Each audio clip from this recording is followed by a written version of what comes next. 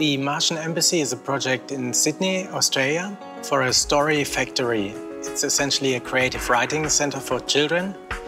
And the idea is that children get transported to another planet, therefore the Martian Embassy.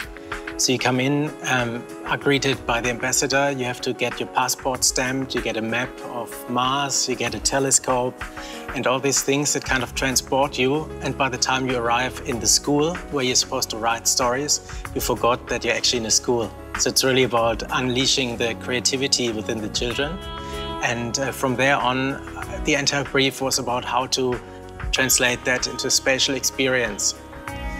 So the space is kind of a mix between a spaceship, between the inside of a whale, or it has been described as a time tunnel as well. It's a series of ribs, of plywood ribs that describe a kind of fluid experience of space. And the use of light very much supports this idea of fluidity and time travel.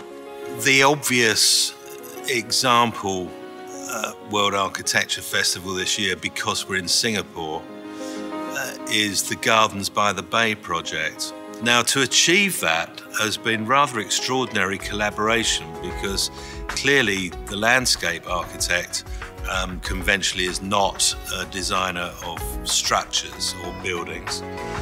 So there has to be an architect, then there has to be a structural engineer.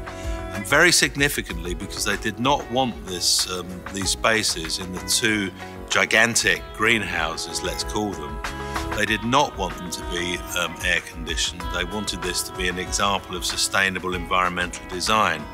So an environmental designer was then called in, who has produced an ingenious scheme basically to chill fresh air, then release it up into the two greenhouses, creating a very temperate climate. Now this is I think probably an unusual example where the equality between these designers has been very pronounced, whereas quite often in a collaboration you find that it's more of a hierarchy. So I think that one stands out here.